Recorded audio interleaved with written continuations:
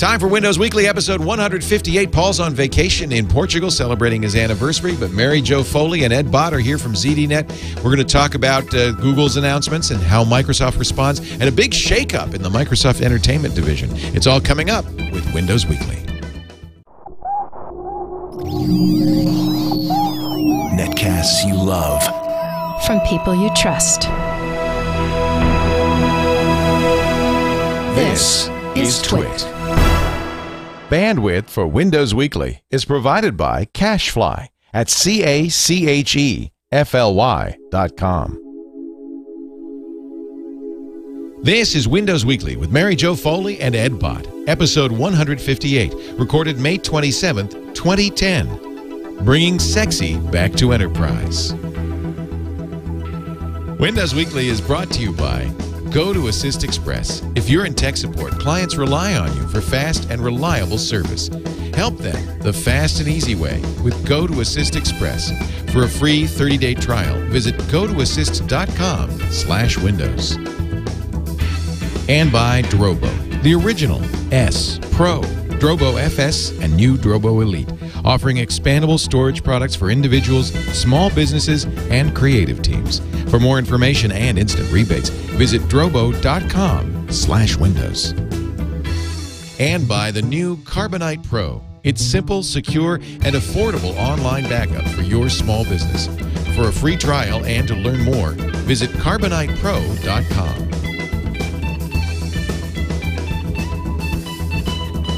It's time for Windows Weekly, the show that covers all the workings of Redmond and the great companies up there, mostly Microsoft, joining us right now. Actually, I should say Paul Thurrott is in Portugal, and we're giving him a much-needed rest. It's kind of the coffee cure. But fortunately, we have an excellent crew here to take his place. It took two to do it. Starting with Mary Jo Foley, editor of the All About Microsoft blog, author of Microsoft 2.0 from Wiley & Sons. She's upside down today. I am. Literally. Sorry. There is a driver problem with her Asus laptop. You know, the first thing I asked, because Dane said, Mary Jo's upside down. And I said, well, can she turn her camera right side up? And I guess you could flip your laptop over, but let's just leave it the way it is. I think it's kind of funny. I should make your lower third upside down, though, to really make it work. Hi, Mary Jo. Thanks for joining us. Hello. And the chat room is amazed at how your bangs stay put, even though you're upside down. Yeah, it's hairspray. The miracle of hairspray. Also, you'll need them as a sponsor. Hey, that's Ed Bott's voice. I recognize Ed. Ed is an old friend who continues to write for ZDNet, as does Mary Jo. Good to see you again. It's good to see you, Leo. And you've written many a book. Former editor of, don't tell me, PC Computing, right? That's the one. I knew it. The late lamented PC Computing. He writes Ed Bott's Microsoft Report on ZDNet.com. And it's great to have you both here today. Filling awesome in to be here for Paul. Thank you for doing it. I almost have to start with Mary Jo's scooplet from today or yesterday that perhaps Steve Ballmer will be at the Apple Apple Developers Conference. Well, wait.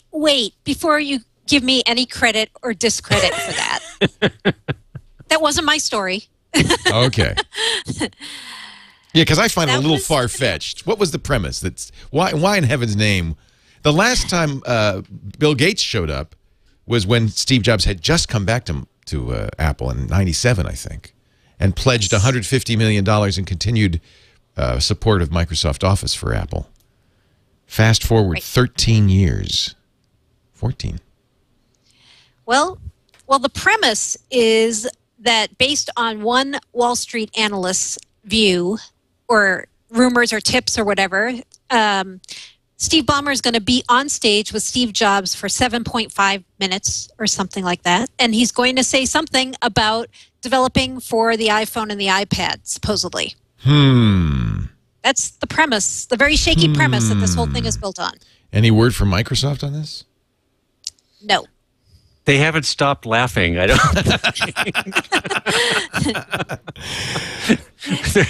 their hands are shaking until they stop laughing and can actually compose a reply. It's awfully far-fetched. It seems a little far-fetched, yeah. I mean, Okay, I'm going to beg to differ. I don't think it's far-fetched. Well, but Apple won't let a flash on the iPhone. Why would they let Silverlight on the iPhone? Well, okay, think about this. If you hate Adobe and you hate Google, who's the other partner to bring in as your ally? Microsoft. Interesting. It's kind of an axis. Right. So maybe Silverlight is just the development environment going forward for iPhone, iPad. Like, give them another option, get the antitrust officials off of Apple's back, because you can say, hey, look, we're open. We're so open. We're even working with the evil empire. Yeah, that would be interesting. So Microsoft has tweeted on this matter.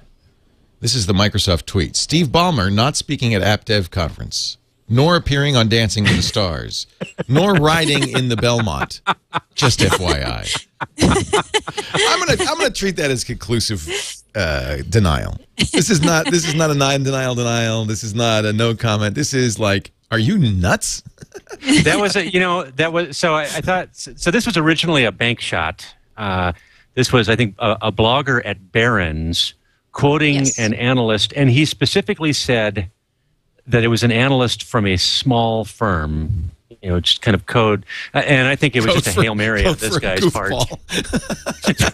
Trying to be a big firm. So it's just but no, look, an Apple keynote is a highly scripted thing where the tone is measured and the pace is it builds in such a perfect way that, in fact, at 42 minutes after the hour, that's when they unveil the product. We know that because the iPhones are all set to 9:42. That's absolutely dead serious. And so, Steve Ballmer is not someone who can control his energy level. To the amount required for an Apple keynote. You're saying he can't sit backstage with a bottle of water. He's going to come running out. He'll come bursting out there. No, that's I think this one got more than its 15 minutes. All right, we're done. I couldn't resist. It was just such a funny story, and absolutely. There is a more serious story here, which is Microsoft is sitting kind of a little bit waiting on the wings here while Apple has its big conference, announces the iPhone.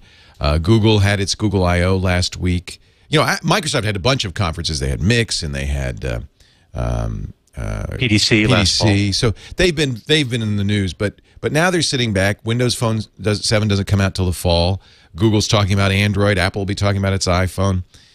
In fact, one Apple blogger, John Gruber, in his Daring Fireball blog, said it's an Apple and Google world now, and Microsoft is just an also-ran. Do you think that you guys are closely follow Microsoft? Do you think there's any feeling of that in Redmond? Well, on the phone side, I'd say they're fairly worried. I mean, they're excited about what they've got with Windows Phone 7, but they know they're the complete and total underdog. And they have a ton of catching up to do. And they're also going in with a platform that is brand new, has no apps for it yet, because Windows Mobile 6 apps don't work on Windows Phone 7. So that's tough. They're worried, I'd say. Because it's an app world now, isn't it? If you don't, everybody wants to know how many apps you have. Right. Does that matter? Yeah. Well, Apple did a pretty good job of defining that as the playing field. But what I thought was interesting about Gruber's post, it was typically well argued and well written. But Android didn't exist 18 months ago, and yet now parity. They're at parity with Apple. So that's how quickly things can change here. Smartphones are disposable products. The technology changes in them in a year or two. Apple has set those rules basically. So yes, Microsoft has a tremendous amount of catching up to do, but they can get up and be on the track very quickly in the fall. And so a year from now we could be saying, wow, it's a 3-horse race all of a sudden. Or we could be saying, wow, look, nobody's buying Androids anymore because the phone companies don't want to support them. and they're not getting a subsidy for them. So who knows? Microsoft's no stranger to this in the consumer space, because it reminds me of the game consoles, where Sony was on top, then Microsoft was on top, and then the dark horse Nintendo comes along, and it's a really three-horse race, and it's a tough one. Yeah. And that's just the consumer space, isn't it? Yeah. Right. Well, but in the context of mobile devices and phones, you're talking about things that only a handful of technical buyers are buying on the basis of specs and such. Most, the large untapped markets that are out there for these things are buying them on the basis of price and contract and who their carrier is. I mean, in the United States, Apple has less than 10% share, largely because they're with AT&T. Right, a much hated carrier, a much hated company. I've got here's an iPhone and a Windows Mobile phone here, an old school Windows Mobile phone, side by side. In my office right here, this iPhone will not get a signal at all. I can get typically 1 or 1.5 bars on this HTC phone. So you've got issues with the hardware. You've got issues with it's the same carrier. It's AT&T, wow, which doesn't have 3G service where I live even. So, I mean, a lot of people have to make their decisions about mobile devices on the basis of external factors. It was also, I mean, in business where Windows Mobile is still very strong, along with BlackBerry RIM, it's also about support for Exchange and security, right? Now Android made some announcements last week, and I don't know cover the enterprise space, so maybe you guys understand better. Were they sufficient? I know the enterprise doesn't really embrace the iPhone particularly. Yeah. Well, I think one thing to bring up here is we also don't know how Windows Phone 7 is going to embrace the enterprise either. I mean, like you're saying, Leo, we don't know, because in the past, Windows Mobile, that other platform that they're not going to support really anymore, was a big enterprise play. But Windows Phone 7 is definitely designed for the consumer first and foremost. And they made a conscious choice to do that because they said we weren't focused at all on the consumer, and now we're going to do the opposite. We're really going to focus on the consumer. So, they're definitely going to have, I'm sure, Exchange connectivity and mobile office support and all that. But we don't really know what they're going to do in terms of allowing enterprise apps to run on those phones, or how they're going to get those apps on the phones. They haven't talked about whether they'll allow business customers to privately download or have to go through the App Store, the Microsoft App Store, which is going to be a nightmare. No one will do that. So there's a ton of unanswered questions, even for Microsoft, on the enterprise with the new platform. Why is Microsoft turning its back on enterprise where it's been so strong in the phones? Well, I don't think they necessarily are. Yeah.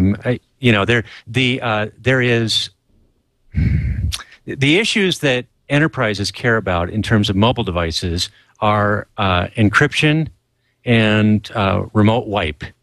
They don't care about apps. They want phone calls and email to be able to get through, and for people to be able to look at documents and such. But the idea that you need a robust app store like the iTunes App Store, which has 6 pages of apps devoted to making fart sounds, doesn't seem. I'm glad you counted, Ed. I checked. That's like almost 300 separate apps there, specific to that. When they say 200,000, I don't know if they're really paying attention to that particular stat. That's funny. Well, maybe they should be, and I think that's the enterprises are really paying attention more to I'll tell you, encryption is the thing that matters more than anything else. You bet. Lose Certificates and all of that stuff. Well, yeah. Right, but you lose a phone. Now, it used to be you lost a laptop. Oh, I see what you're saying. Not merely email certificates, but encryption for the phone itself, for the data. Yeah, because these are little computers now, and they can have confidential data on them that is, shockingly damaging to a corporation and can expose it to great liability. So the things, I would say apps are down, in the bottom half of the list to be charitable, and the ability to securely encrypt the contents of the device and to quickly remotely wipe the device. Now we know Apple can do that, at least with the new at least with the new iPhone 4G. No, they've always been able to do that. That's a nice feature. Microsoft can do that too, though, but only on Windows Mobile. We don't know if they can do it, although we're assuming they're going to do it on Windows Phone 7. Oh, and Ed, you were making a joke about the 4G. I got it. About the stolen 4G, which miraculously lost all its contents. Sometimes I'm kind of subtle. Yes. These things. But really, apps are kind of a very minor story for enterprise adoption. So that's why. Wow, that's interesting. So even if you're making a consumer phone with Windows Phone, you don't need apps. That's not the.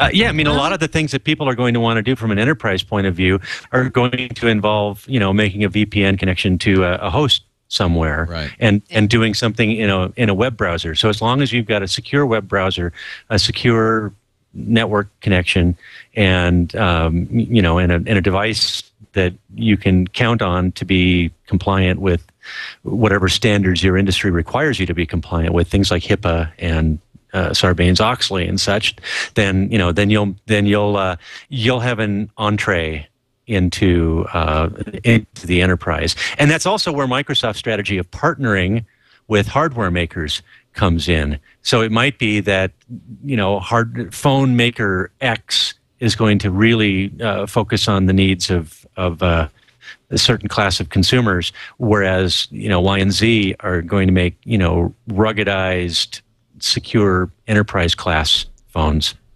How's the Kin doing? The Kin's clearly Microsoft's consumer phone with kind of. I haven't followed it at all. Yeah. I followed it a little bit.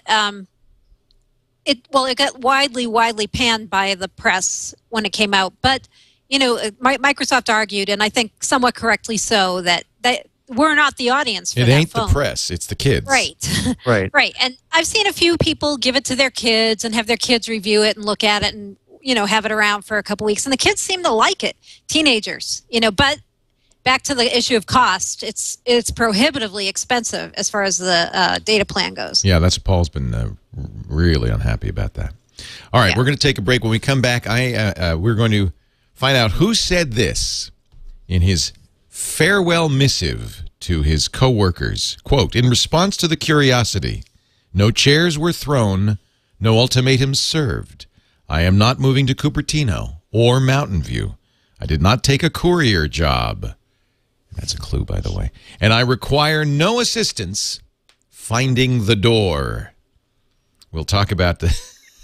I love that. I just love that. We'll talk about who that was and why he's leaving Microsoft in just a little bit. Mary Jo Foley is our guest, a longtime Microsoft observer at ZDNet. It's so great to have you back again with us, even if you are upside down. And for those just tuning our video in, it's a Windows issue. We don't know. Just a driver. I had to get that in. Little dig. Ed Bott is also here. He is a great Windows expert, award-winning author, and the author of Ed Bott's Microsoft Report at ZDNet.com. A couple of my old ZD colleagues. Yes. Today. Indeed. There's a I was just looking at Ning, and there's a ZD Ziff Davis Refugees group on Ning. If either of you ever want to join, I guess, do you even work? You don't really work for, who owns ZDNet? I don't even know anymore. CBS. CBS Interactive. So CNET bought it. CBS bought CNET. You're now owned by CBS. Yes.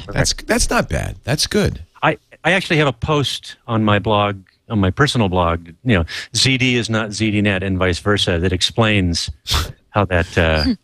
Because you get asked that a lot. I get asked it, not so much. I don't get asked that a lot. People just assume it. They don't ask. Yeah. Assume it, and so they say, "Oh, one of my favorite Ziff Davis guys." No, we're not Ziff Davis. But you were. Yes. We were.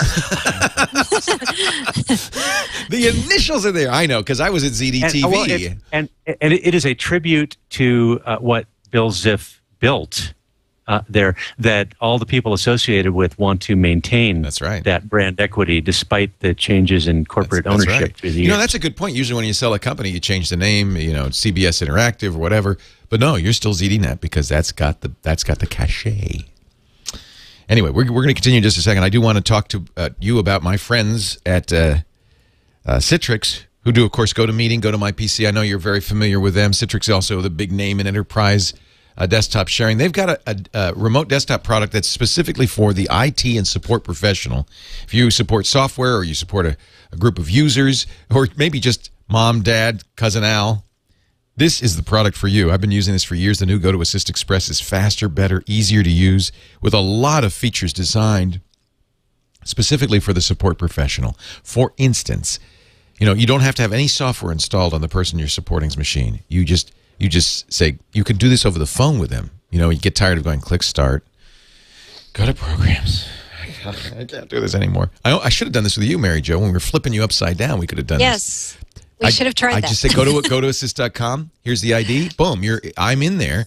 It takes 30 seconds for you to download just a little stub of software, and I'm in there, and it's Mac or PC, by the way. You can support Macs from PCs and vice versa, PC to PC, Mac to Mac. It's just fantastic stuff. You have 8 sessions at once if you want, and there's a good reason for that. Not because you're a glutton for punishment, because you start installing one, a scan on another, you're fixing another. You can move on. You don't have to wait around. You can find out what software is running, exactly what version of Windows, exactly what security software, what's going on in the background. You can drag and drop fixes from your computer to the remote computer. I mean, just goes on and on. Really great stuff. Try it free for 30 days right now. Go to assist.com/Windows. GOTO, assist.com/Windows. You try it free for 30 days. They have day passes if you do this occasionally, but if you're a pro, you're going to want to have this in your toolkit all the time. Just the best. Go to assist.com/Windows. So the person who wrote that email, of course, Jay Allard, who is leaving Microsoft.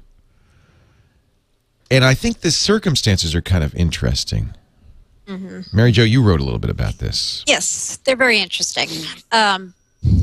So Jay Allard, last we heard, was spearheading the Courier project for Microsoft, which was Now, cool. I thought Gizmodo made it up. No, it was real. It was real. So I thought Gizmodo had this, concept video, and they kind of hyped it as if it was really going to happen, and then it got Microsoft says we're not doing it like they ever were doing it. So it was in the labs. How far along had it gotten? Well, that's what we don't know. We don't know how far along it was, and it was definitely a Skunkworks project. I don't think it ever looked like those concept videos, probably, but supposedly Right. Jay Allard was the guy spearheading it. And, he did something similar with the Xbox and the Zune. He kind of went off in a little sequestered area with a small team and built those products and then launched them. And a lot of people at Microsoft didn't even know those products were coming. So it seemed like he was going to try to do that again. Then they killed the Courier project. Supposedly Steve Ballmer said, no, we're not going to do it. And next thing you know, you hear Jay Allard's quitting. Jay Allard denies he quit because the Courier was canceled. But that's what I had heard when I first heard he might leave. So he's really, he was the guy that we all sang his praises with Xbox and Zune. Was it Zune? He's really like he's like the consumer guy, the god, the man who knows what humans want. Yes, that's how they positioned him anyways. So, yeah. So do you think it's credible that it was all about the Courier? I don't think it was all about the Courier. There is a reorg going on, right? There is. Right. So, he leaves. It's announced that he's leaving the same day that it's announced Robbie Bach is retiring. And Robbie Bach is the president of the Entertainment and Devices division. Right. So they're going to disband his entire division. They're going to have the mobile guy and the gaming guy report straight to Steve Ballmer. So, in effect, Ballmer is now running mobile and gaming. Does that send a chill? It sends a chill down my spine. Does that send a chill down others, or is it just my imagination? Steve doesn't seem like the guy for that. Maybe that's until they find somebody. Well, but he's not running engineering. I think it's until they find somebody. He's not running engineering. Right. He's running strategy. Right. And he always has been. Let's be clear. Ultimately, I guess. He's the CEO, and his background is sales and partner opportunities. So that's always been his bailiwick. I don't know why they decided to yank these two guys out of their chairs right now, but it might be just because they decided that I have a feeling that in both cases the product teams have reached a point in their engineering where they're done and now they're just they're getting things ready to ship. Final bug fixes, final polish, getting ready to hand off to device makers in the case of Windows Phone 7 and stuff. So the engineering part is done, and now they have to get all of the partnership and marketing agreements. So it makes sense to have somebody come on board now to take over that. I don't think that Steve is going to be in charge of that for very long. Right. I don't either. There was an interesting story. Did you see the story? Was it Briar Dudley who noted that the CEO of T-Mobile USA resigned this week, and he's up in Redmond. Something's going on in Redmond. There was a kind of weird rumor that Microsoft might buy T-Mobile. Well, or that they might hire him to run that division. Huh. You do wonder why these big companies don't just buy a phone company. They've all got lots of cash on hand. Yeah. And maybe they just don't want to get in that business. But it seems like... Well, Microsoft, that's the opposite of Microsoft's business model, and it's the opposite of Apple's business model. It has been up to now, hasn't it? Right. Yeah. But Microsoft sells licenses right. for software. If they want to get into the manufacturing business for products. In fact, what I wrote... Well, really, think of it, a phone company is just a service because they don't build handsets either. They don't build the handsets either. Yeah. So you're buying the pipes is kind of what you're buying. Right. So it's almost like the motion picture industry owning the theaters. You own the distribution. Wouldn't be necessarily... I don't know if it'd be approved. It wouldn't be necessarily a bad part of the business. Then it's HTC that's buying the software or whoever. I don't know. That's a crazy idea. It's a big mess in this country. It is such a mess compared to any. Well, this is actually the tragedy of being first. They often say the reason that Germany has become such an industrial giant is because it was raised in World War II, so they could start fresh. And we have this disadvantage of we kind of created the cell phone industry, so there's this great mishmash of standards and legacy equipment. It's not good. It's the same thing in the operating system business, isn't it? I mean, Microsoft. One of the things that holds Microsoft back is legacy. Or am I painting too broad a? Well, everything, it's their greatest strength and their greatest weakness. Right. When things are working well and there's a good roadmap that takes you into the future, then backwards compatibility is your best friend.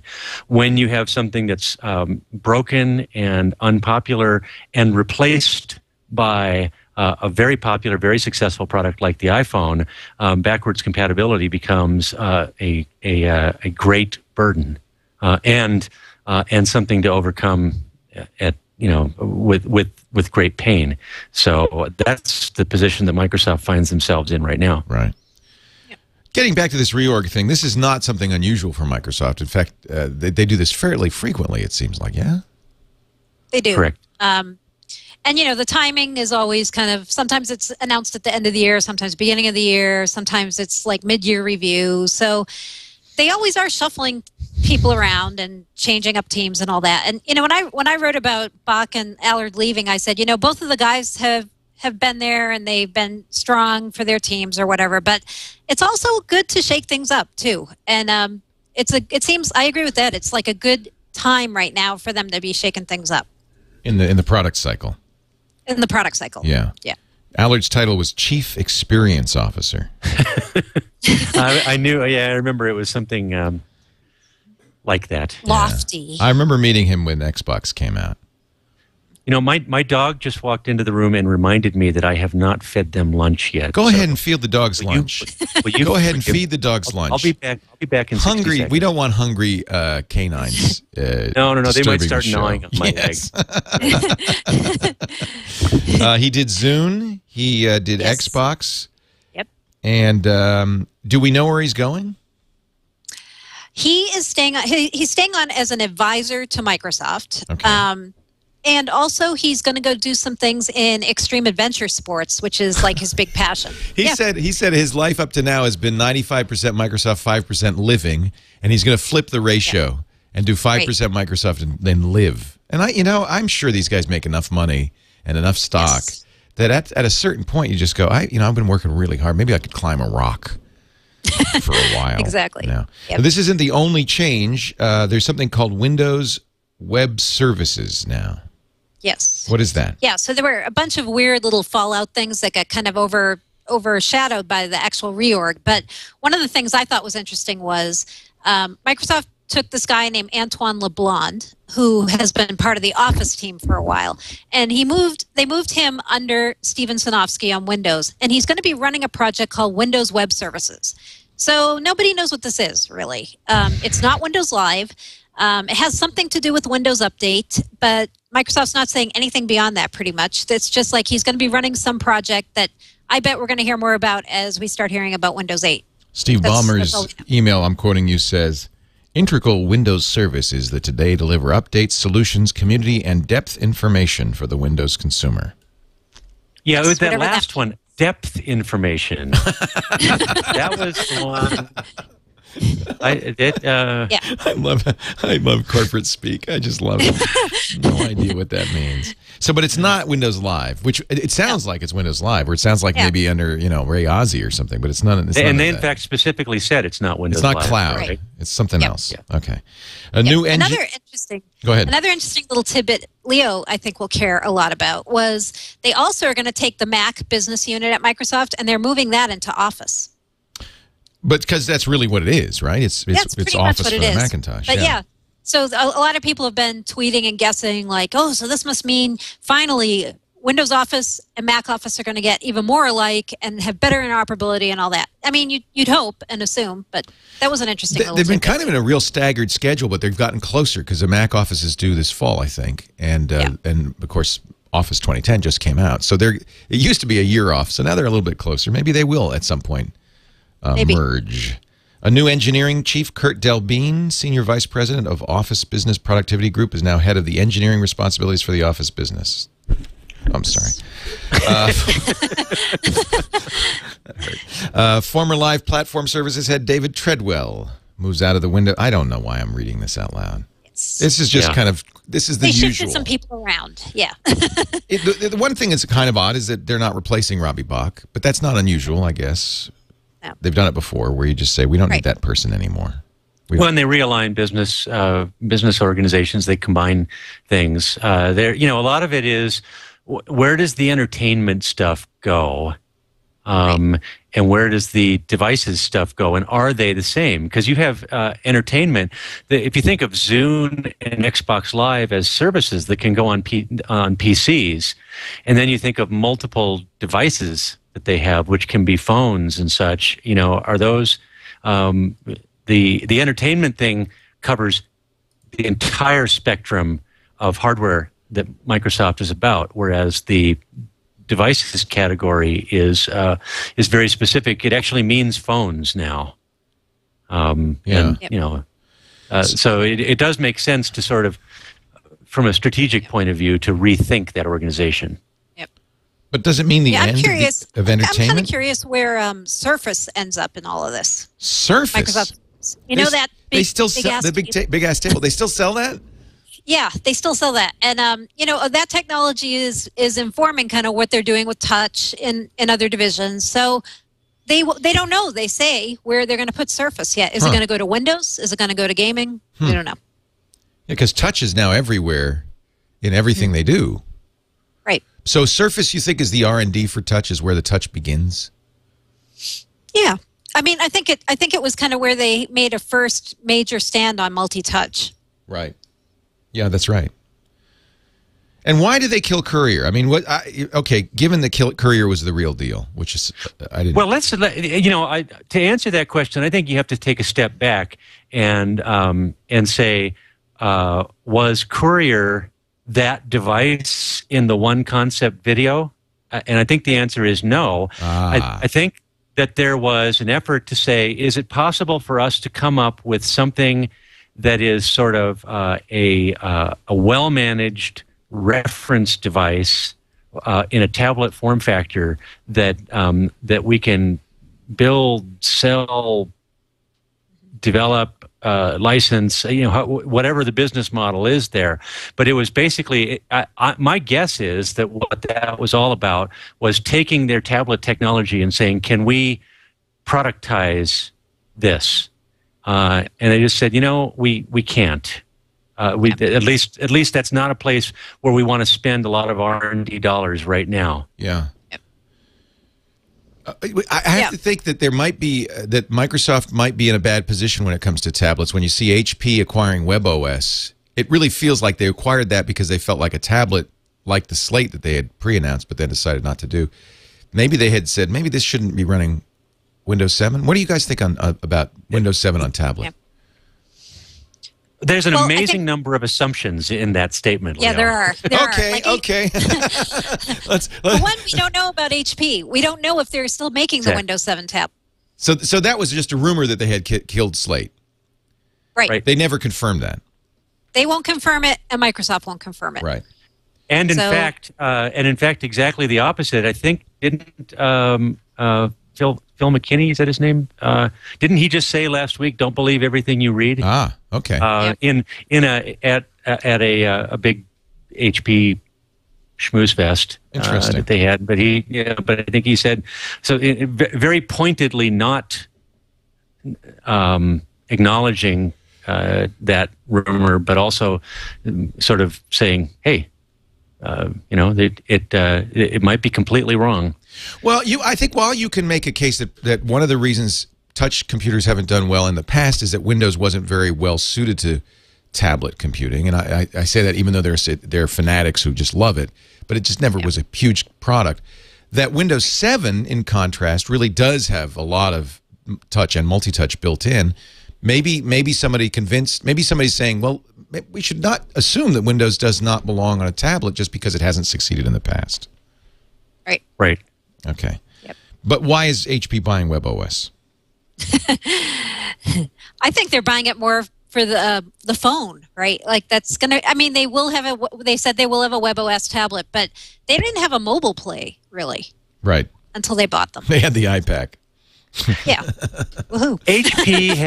HP has been making mobile devices from handheld to 17-inch and 20-inch notebooks for as long as I can remember. The full range of them. So it is not. They have always been in the mobile device business, and so this is not out of character for them. Right. At all. My guess is also that it was almost an irresistible price for them. They got some engineering assets out of it. They undoubtedly got some patents out of it. They didn't get the UI guy who just went over to work for Google. Yep. But a company the size of HP with as much cash as they have in the bank, I don't think for them this is this is not a huge acquisition, and there's lots of ways that they can use that technology. What's 16 billion here or there? It's not really right. Just a little chump change. Does Microsoft? I mean, there has been this kind of deafening silence. There were all these tablets at CES, many of which were running Windows, and where are they? Are they coming? Are people saying, well, let's reassess now that we've seen Apple's tablet? Well, the PC ecosystem launches products in the fall. So they're coming in the fall. Yeah. Well, if they're going to come, they're coming in the fall. I don't think it's Apple tends to launch its products at the beginning of the year. That's the way. Right. That's the way they work. But the PC ecosystem is all about the holiday selling season, and you tend to find big launches of stuff in the fall, especially because a lot of hardware companies just had big refreshes last fall with the launch of Windows 7. They would, it would make sense for them to have, and they do annual refreshes. So I would expect if there's going to be any movement in that area to start seeing a lot of things after Labor Day. Right. And so good. But do you like to remember that wonderful Lenovo, detachable thing? Swivel. Yeah. There are a lot of really cool things, and I do think Windows 7. I think people don't realize how good Windows 7 is with touch. I do think. Well, I have a touch. I have a Dell Latitude XT2 right here by my side, and it's a great it's a great tablet PC. It has it can be a touch computer when you want it to be. It can be a notebook when you want it to be. The thing is that it's not optimized for either of those things. So somebody who just wants one or the other, is going to find themselves a little bit disappointed. Somebody who wants both of those things is in a niche about yay big. I have an HP tablet from about 4 or 5 years ago that's sitting right here, and there were a lot of these for a while. I mean, Bill Gates was Mr. Tablet. Yep. But I'll tell you what, though, I would expect. So you've got, what's interesting is that look at what happened. Look at the progression of technology from Windows Vista to Windows 7. Right, Windows Vista, a lot of people were unhappy about it, and yet all of the architecture that's in there is the basic architecture of Windows 7. So what they did with Windows 7 was to go in and refine, polish, and fix the things that either needed refining and polishing or needed fixing. I think in terms of the tablet technology, the idea of taking Windows 7 and turning it into a dedicated tablet is not good, because it was never designed to be a dedicated tablet. If I had to guess, and this is pure guesswork on my part, but if I had to guess, there is going to be a significant effort in Windows 8 to be able to flip a switch software-wise on that, where it will run in a dedicated tablet mode, and it will run very well, because all the technology. I can give you a very impressive demo of a bunch of things on this tablet, which is using modern hardware and Windows 7. But ultimately, it's got a bunch of the cruft and baggage that goes with a desktop mouse and keyboard driven platform on it there, which sort of interferes with the experience. So I think you have to, if you look at what Vista and how Vista turned into 7, I think it's highly likely that we will see the Windows 7 touch and tablet type features turned into a more polished, more interesting product. I'm kind of the opinion that that these tablets are better with a mobile operating system than a shrunken desktop operating system. But the only reason you think that is because the only people who've designed one of those so far have been who've designed a device that is dedicated for touch have been people Apple and Google. using mobile. Right. People using operating systems that are like that.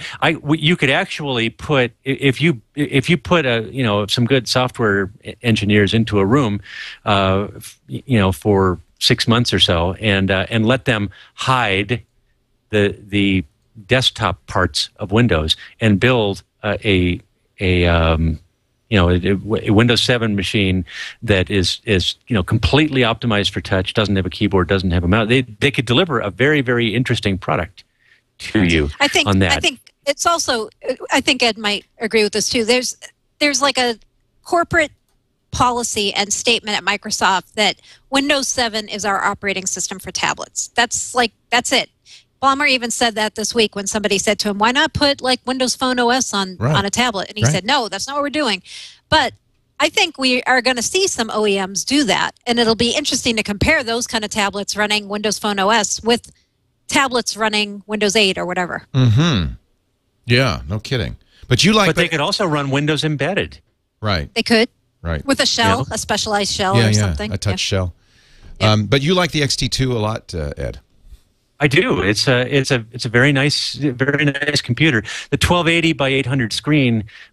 So here's one example of the trade-offs that you have to do with it. It's a 1280 by 800 screen, but in order for the touch features to really work well, you have to bump the dots per inch on it up so that all of the objects on the screen are touch big. them. Yeah. Well, right, and so then at that point, you've got things that are you've got some things that are perfectly sized, but some things that are just too big. Right. And so you don't have a lot of and so what you really want is for a UI designer, and this is what Apple has done extremely well with the iPad, is for a UI designer to say this needs to be big, this needs to be small, this needs to be 100% of a web page size, and and then you wind up with a device that's optimized for it. So I don't think it's the fact that they chose an optimized or a mobile OS for that device that is important. It's that they optimized it for that. They designed the hardware and the software to work perfectly together. Right. Now, okay, take an iPad,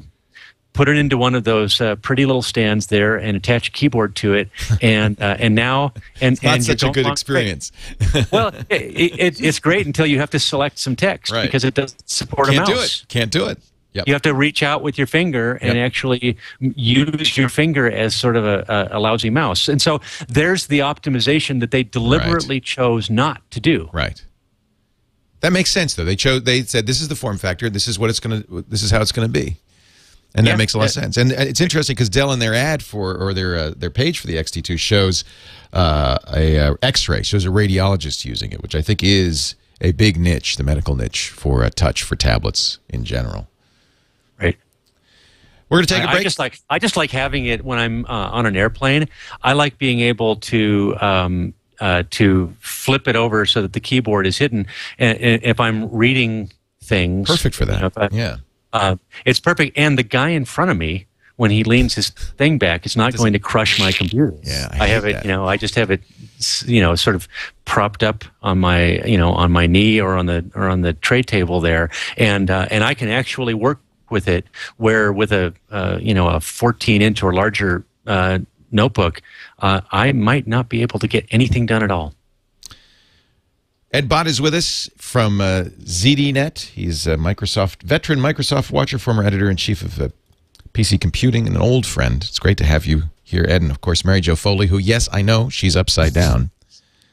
It's funny. People come into the chat and they go, do you know that Mary Jo's upside down? No, really? Really? She bought we figured it out. You bought the Australian version of the Asus laptop, and that's the problem. Yes. There we go. Yeah. So we know that, but you know what? It doesn't matter because all the good, intelligent stuff is spilling right into the show, right out of the top of her head. So Mary Jo Foley is also here, who is the author of All Things, the All About Microsoft blog, and also of Microsoft 2.0 from Wiley & Sons. Mary Jo is on Twitter as Mary Jo Foley, MaryJoFoley. Ed Bott is EDBOTT on Twitter, and we will continue in just a bit with these two. Paul Thurrott, in case you didn't hear me at the beginning, has the week off because he's in Lisbon enjoying the fine wine. I don't know why. I just get the impression of Paul drinking out of a Bota bag like this all week. I don't know why.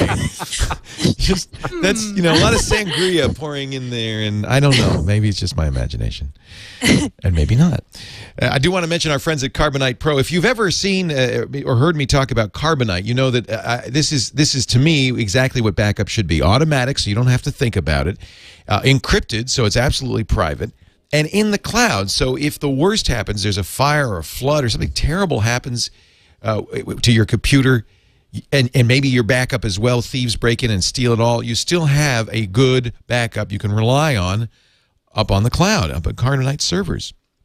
But in fact, so many people like this that even though it's aimed at consumers, it's a computer per computer solution, that a lot of small businesses are starting to use Carbonite. And Carbonite found this out and said, wait a minute, we're missing an opportunity here. They have designed Carbonite Pro for you small business owners. A single account, a single dashboard can back up all the computers in your enterprise. It's all automatic. It's all encrypted, so you're absolutely secure using AES 256-bit encryption, the strongest encryption you can get. You control the keys. Privacy is guaranteed, and I know that's important when your financials and so forth are going up. We're using it, and then I completely trust it. But the point is you can get that data back, and imagine what it would be, what it would mean to your business. If a disaster happens, you lose not only your computers, but you lose the backup, the local backup, your network-attached storage drives, your SAN.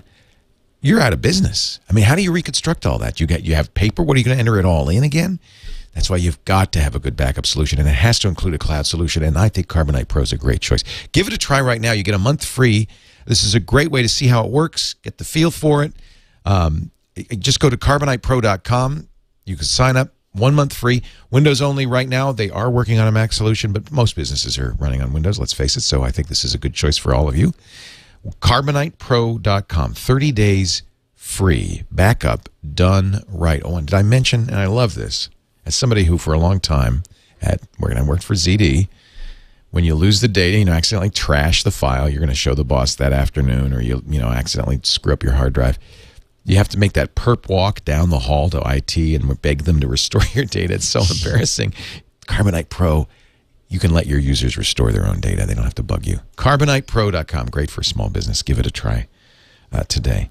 One of the things we didn't mention on the reorg, and I know this is a special interest to you, Mary Jo, is Yes. Rebecca Norlander. Mm-hmm. Yep.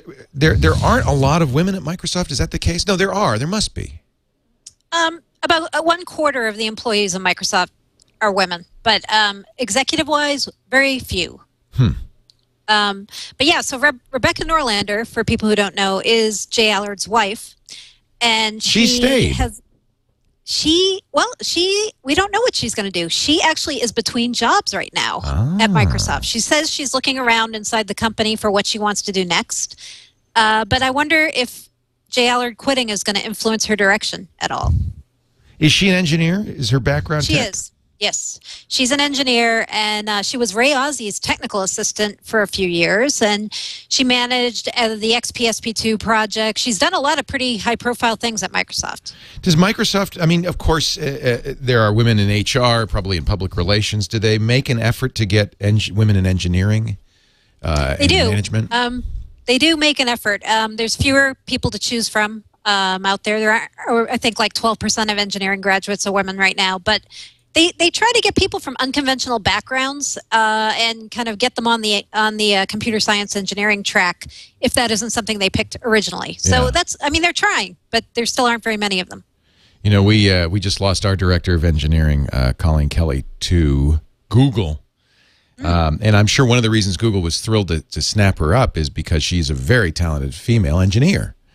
And there are people like Jerry Ellsworth, who's the chip designer we've had on before. But you're right; they're so few that they stand out. Yep. And maybe we can do something about that. But that's good. Well, we'll watch Rebecca Norlander with interest to see what happens. So at Google I/O, Google really pushed the HTML5 strategy. I think they did a lot of FUD about Apple and a little bit about Microsoft too. Microsoft's response. We've got an HTML5 strategy. What is Microsoft's HTML5 strategy? They have promised full support in for 9. HTML5 in IE9. They're not going to go back and redo IE8. They're going to, in IE9. But I should point out, HTML5 isn't a standard yet, and so it makes sense. I mean, it's not like you can rush and do it now because there's no standard yet. Exactly. That's exactly right. Completely appropriate to wait. Their two biggest rivals, the Mozilla and WebKit engines, have proprietary tags in their implementations of HTML5 right now because they have to, because there aren't any standards for those things. But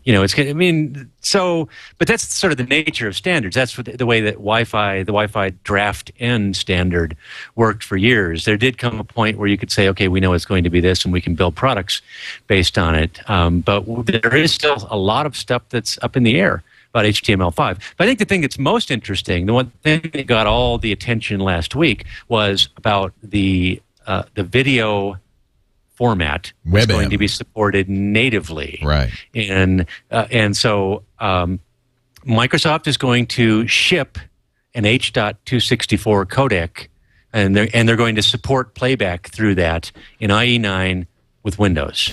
And the reason that the Mozilla didn't want to do that is because, and Microsoft, and we should point out Apple as well, both support H.264, is because for them, $5 million yearly license fee is nothing. But Mozilla as an open source, well, actually, truthfully, for Mozilla, it's probably nothing too. But For Mozilla, it's probably nothing either, except that you have to pay it. You have to pay it on the basis of how many products you ship, and since it's a free product, you can't really audit those things particularly well. Right. And so they wouldn't even know how to pay for it, I guess. They would have to do one of those ugly things that people did, that Microsoft did in the XP era, which is that if you wanted an MP3 encoder back then, you had to go out and download it and pay right. $10, $5 or $10, and download it. And now, ironically, that's kind of how Microsoft said it's going to support VP8/WebM. This new Google codec is we'll support it, but you got to download the codec. Well, but so all you have to do is, but I don't understand how that's different from the way things work now. Microsoft does not have support for QuickTime files in Windows, and so you get prompted. Right. You go get QuickTime. You install the QuickTime software and Shazam. That makes it a second class. That makes it a second class citizen, though. I mean, the first class citizens on our platform are the ones where you don't have to get a plugin. Flash. And H.264, you don't need a plugin for that, right? It plays. Flash, you have to download. Yeah, but it comes with. Well, I guess you're right. I mean, right. It doesn't cost anything. It kind of comes Adobe with doesn't it, charge a licensing fee. All right, you're right. To install it. But H.264 that plays natively, does it not? You don't have to get anything for that, do you? Well, you will not have to get anything with that. They will install the codec with that. And now the other thing to think about here is that this is not just sort of Microsoft's arbitrary decision where we're going to pick this one. This is the industry's decision. H.264 is the primary codec used for Blu-ray discs. It is supported in the silicon of just about every modern video adapter. So you have, the NVIDIA has built all of these have built-in H.264 encode and decode on the hardware. So when you play back an H.264 file, the amount of CPU usage is very, very low. Right.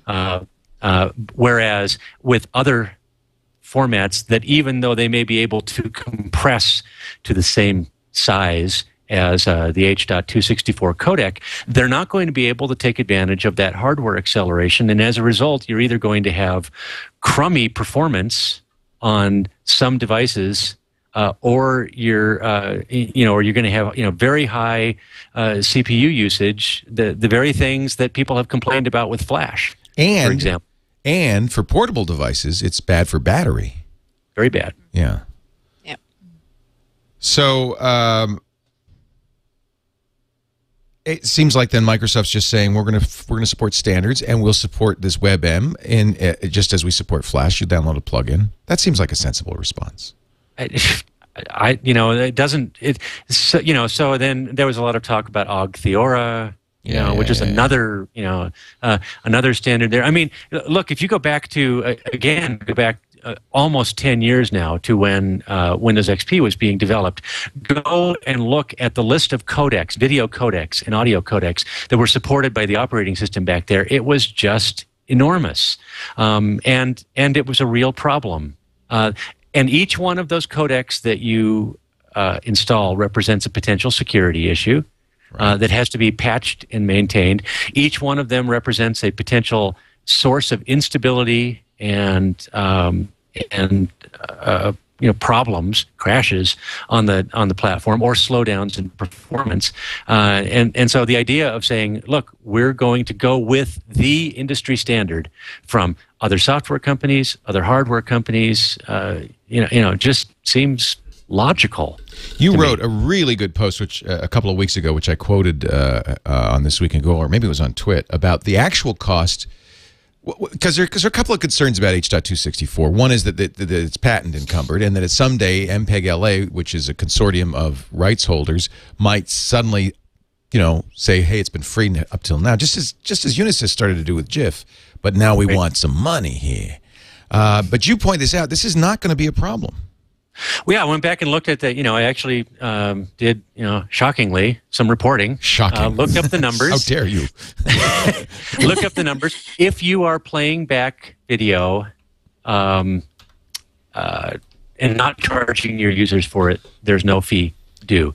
If you have a commercial service, so you have a subscription-based video service, a Hulu, for example, and you used H.264 as your format, the licensing fee would be the equivalent of a couple of pennies per month for each subscriber that you have there. For software that is not an operating system, for companies that make video playback software and such, the cost ranges from 10. It's free up for the first 100,000 units that you ship each year. So if you really are a small company, you don't have to pay. And there's a cap. And there's a cap, and after that, it's basically it starts at 20 cents and goes down to 10 cents per copy that you've sold. So if you're selling, so the people who are complaining the most and justifiably have a cause to complain are those who believe that all software should be free, because throwing a dime into a free software package, they don't have a model for collecting that. But I think I think Ubuntu has figured out a way to deal with that. I recall. I mean, I'm not an expert on that, but they do. They have my credit card number now, so there is some sort of means of doing that. Yeah. Yeah, there's repositories for those. There's commercial repositories and free repositories. Ubuntu does some interesting things. For instance, there's a proprietary driver for my lap. I have a Dell 17 that I put Linux on. The reason it's fresh in my mind, I put Ubuntu on it. It dual boot with Windows 7, which it does very nicely automatically. And it says when you boot it up, there's a proprietary ATI driver that this machine could use. We don't supply it, but if you want, we'll install it. Just understand that you're going to have to get any patches from the manufacturer. It's not going to be part of our upgrade. And then if you give them a credit card, you can absolutely buy commercial stuff. And there's Ubuntu One, and there's all sorts of. I think they've handled this very gracefully. Actually, Mozilla might have more of a problem because they're not going to set up. Who's going to give Mozilla their credit card? So do you think WebM is then what is the point of WebM? Because by the way, both Microsoft and Apple both say this may also be encumbered by patents. It may not be as open and free as Google asserts. Yeah. So what's the point then? Is this just Google? I think it's in part it is anything but Microsoft, right? I mean, right. And you can't totally blame them. This is how they're trying to compete. So. And anything but Apple. Right. And anything but Apple. I think it's so interesting how the industry is now kind of making these alliances. You guys have followed this for a while, as have I, but I can't remember this kind of stratification of the industry before like this. And the viciousness between Google and Apple, is that precedented? I remember we used to say Windows ain't done till Lotus won't run. Right. Yep. But that wasn't on this level. But you know what you have right now, which you've never had before? You have 3 companies, each of which has a monopoly. Right. Okay? And each one of them, and 2 of them are unregulated monopolies. And so what you've got is each one of them trying as best they can to leverage their monopoly platform to grow in the areas where they don't have monopolies. Mm-hmm. And Microsoft is severely constrained in their ability to leverage their monopoly because the government they're still under government supervision. Right. And there are lawyers who will be in there in a heartbeat to stop them from doing anything like that. Whereas Google, with its monopoly in search, and Apple, with its monopoly in digital music, are both doing their best to extend those strengths out into other areas. And so I think that's really what you're seeing here. And there isn't even a model in the movie industry. Normally it's Predator versus Alien, or Godzilla versus Mothra. There isn't really a precedent for 3 giant monsters. Yeah, somebody said I was confusing Mozilla with Godzilla, but it is kind of like that, isn't it? Yeah. Yeah. Well, the original Mozilla is sort of a cute looking orange Godzilla. Yeah, that's right. Breathing fire. No, that's a very good point. And so they're each trying to assert their monopoly into the other person's kind of space, and that's very interesting. You're right. I don't think it's been like this before. Three-dimensional chess. It is. It's like Star Trek chess. Yeah. Yeah.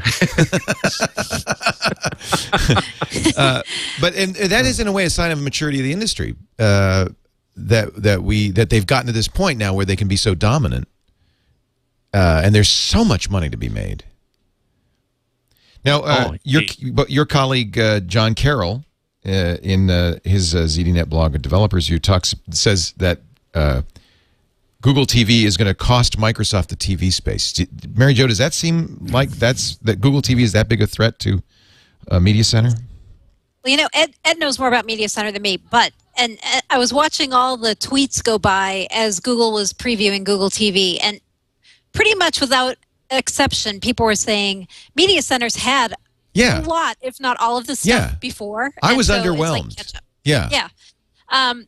I think John Carroll's column was really interesting because he used to work for Microsoft in the TV division. So he, you think, okay, he's probably going to root for Microsoft and say, Microsoft had some pretty cool stuff. But he makes some very interesting points there about it's Microsoft's to lose. And they have a lot of things right now that are in disarray in their TV strategy. And, competition between Media Center and Xbox, between IPTV and other things they're doing in TV. So I think he made a very interesting case. Like Microsoft needs to get its own house in order, or it's just going to lose by attrition almost. Right. I agree completely with that. It was and actually John had a follow-up post to that as well, which was even longer and equally insightful. They were both really, really, really good reading for people who are interested in this sort of thing. I think the most telling thing, though, is that at the moment Microsoft doesn't have a media center team to speak of. They were sort of they're gone. They were sort of broken apart and divided up between the Zune team and the Windows Mobile team, and off to various parts of the infrastructure.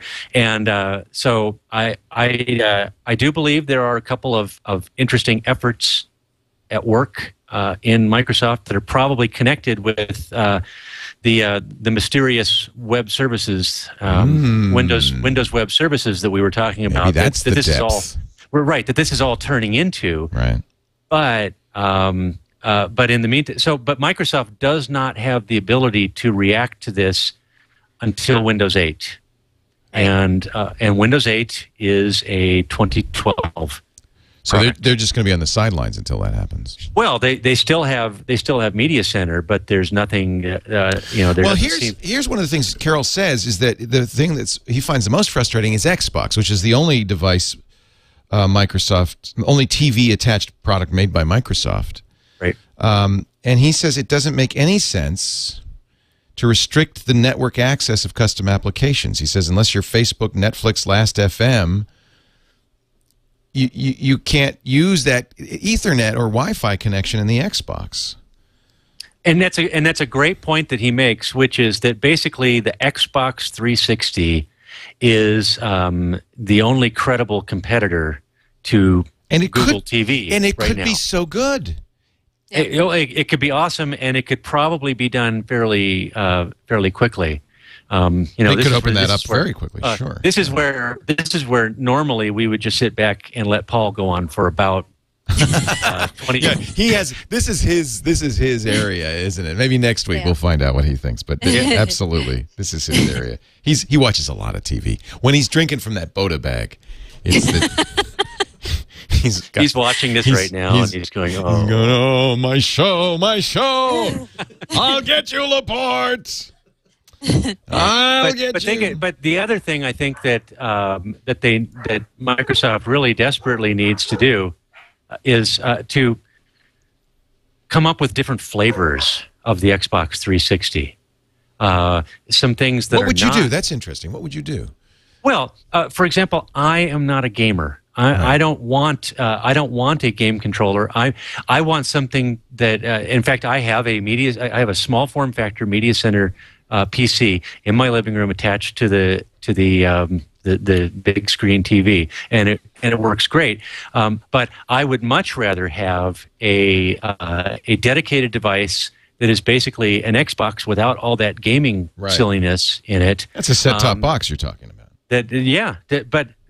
But I can already, if I get past the gaming blades, and all of the Xbox Live stuff, I can already kind of get to that with an Xbox 360. I can, I have to take one path to go to the Media Center extender mode, and I have to take another path to go to the Xbox Media Player mode. This is where I find Microsoft a little frustrating because they're so big. And they have so many irons in the fire, but they don't seem to have that laser intensity or laser focus that, and Google's not particularly focused, but Apple seems to have that good focus. And, I remember the reason they made the Xbox is because they wanted to make cable companies use a Microsoft set-top box, but the cable company said, well, in order to run your software, we need to make these things so expensive because we have to put more RAM in, bigger processors. It kills our profit, so we're not going to use Microsoft set-top boxes. So it's my memory, and maybe correct me if I'm wrong, that was one of the reasons why Xbox came along. It was it could be a stealth set-top box. And whoever had that strategy either disappeared or forgot about it, and they made a game machine, and they never really capitalized on that. They started targeting only Nintendo, right, and then Sony as the competition. But now the competition now is very clearly Roku and Google and all these other set-top boxes that give you access to the internet. Well, it comes back again to inter-division competition, right? Oh, interesting. Inside Microsoft. Interesting. It's just like with the tablet. They want it to be Windows based, not Windows Phone based, right? So remember there was this whole controversy back in the day with what was going to be the hub of the living room. And Bill Gates wanted it to be the PC. Right. They didn't want it to be the TV. Right. So it's kind of like different parts of Microsoft have different missions, and they're pushing their mission, and depending on who's in favor, they win at that time. Right. That's a problem. It is. That's a problem. Yep. It keeps them from capitalizing on what is a huge advantage. I mean, they've got how many millions of Xbox 360s on people's TVs hanging I want to back up a little bit to something that you said there about the competition being Roku and Google TV and all this. No, the competition is your cable company's DVR. Or your which is crap, by the way. They're all crap, but you know what? They have, but most people, they have the advantage of you call the cable company, you say, send the guy out, plug it in, and if it breaks, I call you, and you either help me fix it or you send the guy out and he replaces it. And good luck getting a cable card from them if you want to use anything that's not sold by the cable company. Yeah, so it's I actually haven't had that problem. I've had pretty good luck with cable cards. Good. But the real issue for Google TV seems to be trying to repeat Microsoft's mistake, only bigger and with less revenue. They have a partnership with Dish, so if you are a Dish customer, then you got this box that you get from your satellite company. Microsoft had a partnership with DirecTV for quite a while there. They even actually demonstrated DirecTV boxes directly connected to Media Center PCs. Really? And those products existed. They were announced at CES. There was a ship schedule. There were test units out there. And then DirecTV pulled the plug on it. So until Do you think that was the movie companies that said, no, you're not hooking a PC up to this?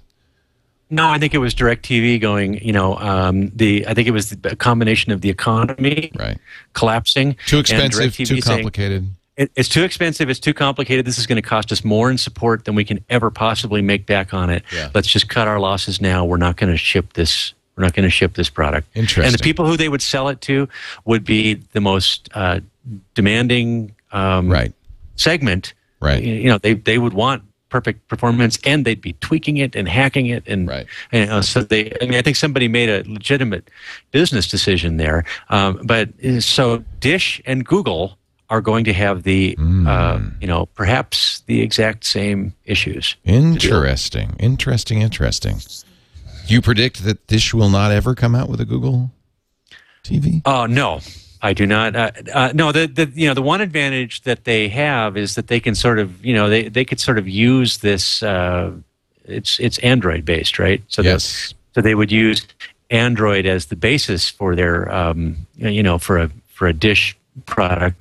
And I don't know what Dish is using now as their platform, right. But if they can cut their licensing costs down for that, it could be actually enough to make it worthwhile for them. But it's not a high margin business, and it's not a fun business to be in. So I should save the E3 conversation for when Paul gets back, because he, after all, is like the big gamer, right? Yeah, I'm just gonna, I'll just scratch my head. Same here. Yeah, because we are gonna be down there covering E3, and I think Microsoft's got a press conference, as they do every year, and I think they're going to show Natal again. They showed it last year, but I think we're getting close to Natal shipping. Yep. I don't know if that's going to be a big deal. I think it might have been a couple years ago. Sony's going to have a Wii-like controller. Nintendo's had it for a couple of years. Right. So the difference is there's no controller. You go like this. And I don't know if anybody really wants to do that, to be honest with you. I mean, wow. Leo, that was pretty awesome. You look like Elaine Bennett. Yeah, that's how Elaine dances. When you're playing in a game, you're going to look like Elaine dancing. That's a Seinfeld reference. Yes. Oh, man, you are old.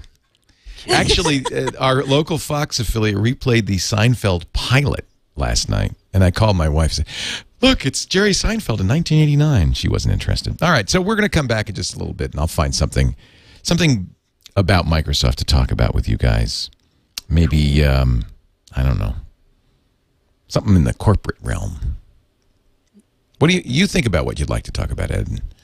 I like your I'm a PC shirt. I just noticed that.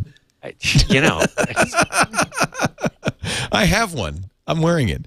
Mary Jo Foley's upside down. We still don't know why. Ed Bott is here. We're going to talk more in just a bit. But first, a word from Drobo, the great Drobo hard drive. I don't want to call it enclosure. It's really a data robot that will keep all your stuff safe. You'll never run out of room. And now you can save $25 to $500 using the code WINDOWS at drobo.com/windows. You've certainly heard about Drobo by now. If not, let me tell you, this thing is great. The original Drobo, that's the one I've got at home, 4 disk bays. I've loaded it up with 1 terabyte drives, but I could put 2 terabytes in that. That means 8 terabytes of data. Now, some of that's reserved for redundancy, about I think a quarter of it, which means around 6 terabytes of storage.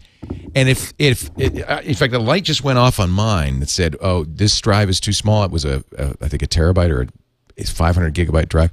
Just pop it out, put a new one in, and I've got more storage. If one of the drives dies, no data loss at all. It'll say the little lights on the front come on. You replace that bad drive. It rebuilds itself. You're good. You're good to go. That's just, it's just fantastic. Great for home users who want to back up data or maybe have that iTunes library in a central location or movies or music. There's also the Drobo S. That has 5 disk bays. That not only gives you more storage, but also more speed. For creative professionals, people who work with large data sets. The Drobo Pro for small businesses and creative teams, 8, count them, 8 disk bays, up to 16 terabytes of storage. And the new Drobo Elite, also with 8 disk bays, but dual gigabit Ethernet ports. So you can use iSCSI, connect up to 16 computers. It looks like a local drive to as many as 16 computers. It's a storage area network at a much lower cost than what we paid for our SAN, let me tell you. I know, because I'm crying. And the new Drobo FS, which is runs dual processors, dual versions of Linux, has lots of applications for it. Drobo's really... They're really kicking it. They're just doing such a great job. I want you to check it out. Go to drobo.com/windows to take a look at the entire Drobo line. And take a look also at the great discount packages on populated Drobos. Drobos with their hard drives. Savings from $75 to $500 when you use the offer code WINDOWS. DROBO, drobo.com/windows. We thank them so much for their support of Windows Weekly and all of our Windows shows. Anything going on that we haven't covered yet, Mary Jo Foley, that you'd like to talk about? Oh, I potted you down. But I'm surprised you didn't talk about it. What was that? the market cap thing. Oh, I wasn't going to bring that up. I didn't want to rub salt in the wounds. You're upside down. I feel bad. Actually, Microsoft passed again. It went back? It went back. It went today. back. Oh, that's funny. Okay, so I don't know how important market cap really is. It's just it's a number. Not. It's not. It doesn't mean how successful a company is, how big it is. It has nothing to do with anything. It's just how many shares of stock times their stock price. The number one company in the world, ExxonMobil. Number two and number three, neck and neck between Microsoft and Apple.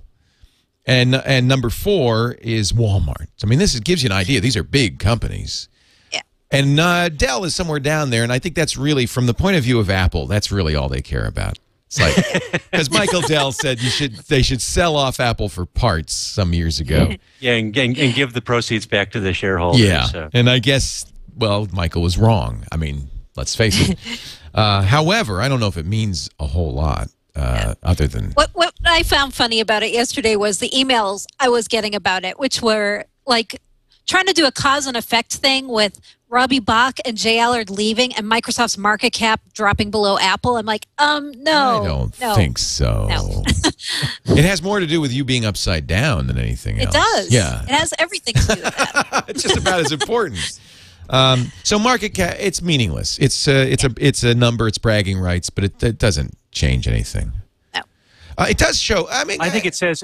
I think it says more. Well, I mean, there's it puts a little punctuation on two long-standing narratives. Number one is Apple has been tremendously successful. Yes. You know, and they've continued to grow at the same pace that Microsoft grew in the late 80s and early 1990s when they were an unregulated monopoly. And since 10 years ago, when Microsoft was placed under court supervision and forbidden from leveraging their Windows monopoly into other areas, their growth has been basically flat. It's been a lost decade for anyone who owned Microsoft stock during that time. Whereas, you know, Apple's stock price is up, you know, roughly, you know, 550% in 5 years or something. Yeah, a lot. Yeah, you know. It does. So, it doesn't mean that that Apple is as big a company as Microsoft. No, Microsoft still has dominant position in operating systems. They're a much bigger company. They have a much broader range of products. They're in different businesses. In fact, that's important. You kind of pointed that out earlier. Make that clear.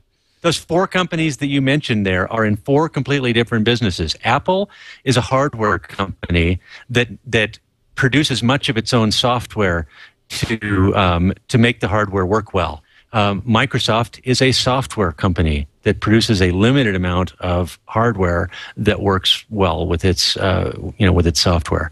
But it's there's an enterprise software company more than anything else, and to a lesser extent a consumer partner-based company, and then you have a luxury consumer goods company would be how I would categorize Apple, and that's not an insult. It's a good place to be. A lot of margin there.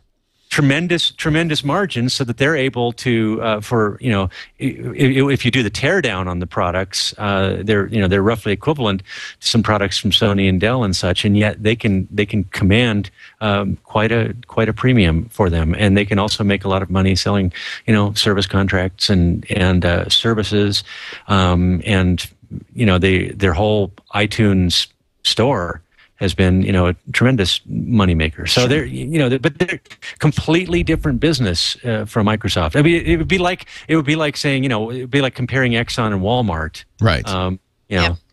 Right. I mean, I think it's telling when anybody ever used to ask Steve Balmer, who's the biggest competitor of Microsoft out there? His answer was IBM. Yeah. And I think if you ask them that now, they wouldn't want to say IBM because they're trying to position themselves more as a consumer company. But if you look at where they earn their money, they're more of an IBM competitor than they are an Apple competitor. IBM's a consultancy right now, right? I mean, that's as Microsoft has a lot of consulting and works with partners. So similar kind of interesting dish there. Yeah.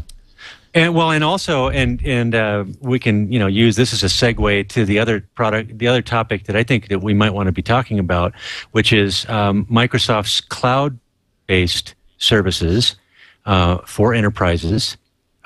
Their business, their BPOS, their business productivity online services, and their hosted Exchange, hosted SharePoint and stuff. They have been very, very successful with those products. And that is much more of an IBM style business, isn't it? Exactly right. I mean, that's why IBM bought Lotus years ago, was to get Lotus Notes and get the groupware and email thing. And I guess that's why Microsoft hired Ray Ozzie. Yep. Does Ray lead this group? Is this what Ray's been up to? BPOS? Well, it's one of the things that he's kind of been fostering behind the scenes is BPOS. Yeah. Okay, interesting. Exchange Online. But I remember being on. I was on a plane coming back. Oh man, this is like 3+ years ago, sitting next to a guy from Microsoft who he didn't know who I was, but we were sort of talking about technology, and we wound up talking about email, and he says, "Oh yeah, well I'm working on this team. We're going to be doing some really interesting things with Exchange and SharePoint coming up, and they're going to be launching in a couple months. Give me your card, and I'll let you know when they're ready." And that turned out he was one of the key architects working on the original. Wow. What this turned out to be, and it's become a huge business. And who they're competing with, their biggest competition right now is Google. Yep. With Google Gmail apps. hosted apps, Google Apps. Google wants to be in this space, but I think if you compare the two, Google stuff looks so primitive compared to what Microsoft's doing in this space. Yep. Well, and again, I think we can now go almost completely full circle. And if you come back to what businesses in general want, they absolutely need. The number one thing is we don't want to be put out of business by the government coming in and saying that we didn't comply with HIPAA or Sarbanes-Oxley standards. So they have just requirements in terms of privacy, data integrity, data encryption, and security that just overwhelm everything else. And Microsoft has more experience than just about anybody on the planet. Does Google even do anything for that? I mean, I would certainly imagine they have a good story to tell there, and I wouldn't want to give them short shrift based on but I have to tell you, knowledge of their products. If I'm trying to fulfill my SOX requirements, I'm going to go somewhere like Microsoft or IBM, I would think. Yeah. Over a solution. Google just looks kind of down market compared to this. I guess Google has had some enterprise wins in there. They sure have, in a lot of cities and some really universities. Interesting wins. But when you ask them for enterprise customers, they seem to have like one or two that they always trot out. Right. So. And I'm sure Microsoft has hundreds.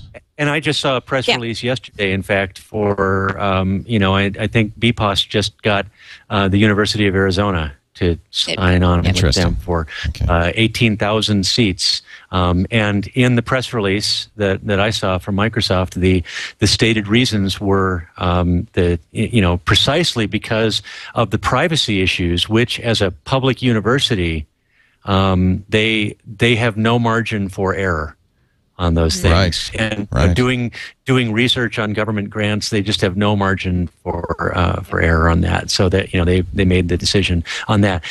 And I've had and what's interesting is that Microsoft sells some of those things themselves, but they also sell them through partners. So at the moment, I'm evaluating hosted Exchange through a company called Intermedia, which very impressive product.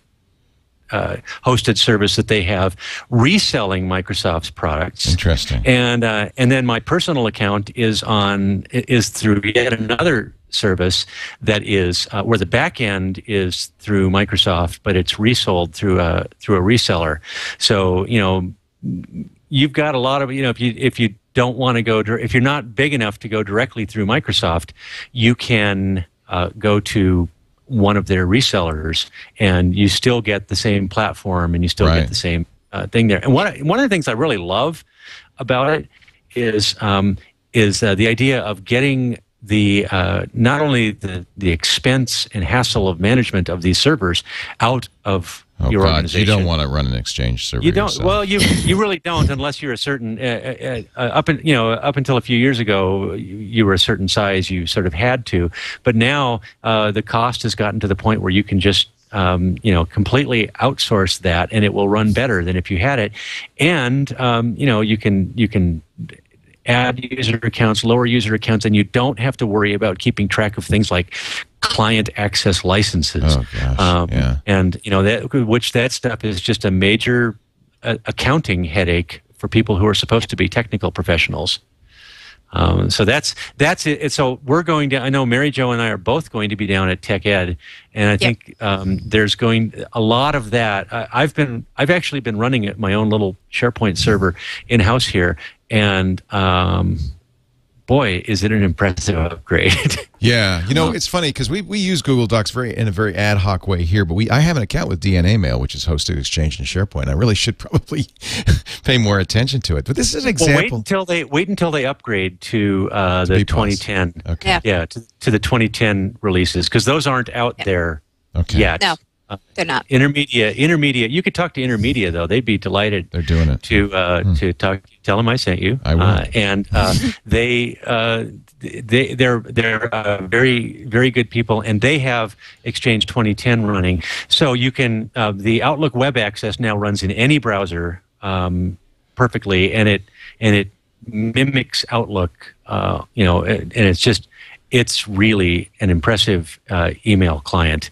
Whereas Outlook Web Access with Exchange 2007 was very good or good enough in Internet Explorer, terrible in any other browser. Right. You had these two different experiences, so they've completely fixed that.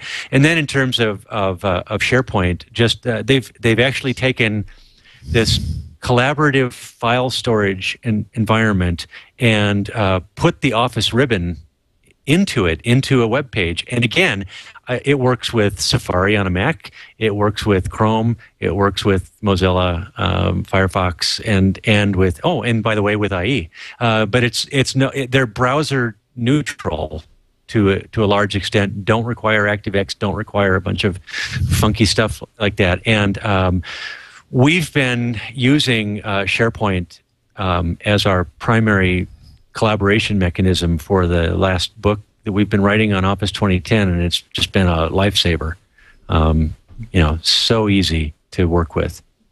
Well, now I'm going to have to give it. This is an example of something, and we've been talking with Mary Jo about doing an enterprise show. This is an example of something that if you're not in the enterprise space, you have never even heard of. Well, and it's also one of the problems with all the people that we read online, all the bloggers and tech journalists. We don't use this stuff. No, we all sit in our home offices or in an office that's part of a media company somewhere. Right. And our organizations, I think CBS Interactive is still on XP. Really? That's depressing. So that's what I hear. That's what I hear. But they're part of CBS. They're not going to make a big change wholesale. I understand. Yeah. They're not going to make a big change wholesale. So even though people look at ZDNet and they say, "Wow, you guys must be using all the newest toys," well, the individual bloggers are using whatever we want to in our offices because we're independent contractors. But the people who are working in the corporate offices have to deal with the corporate infrastructure.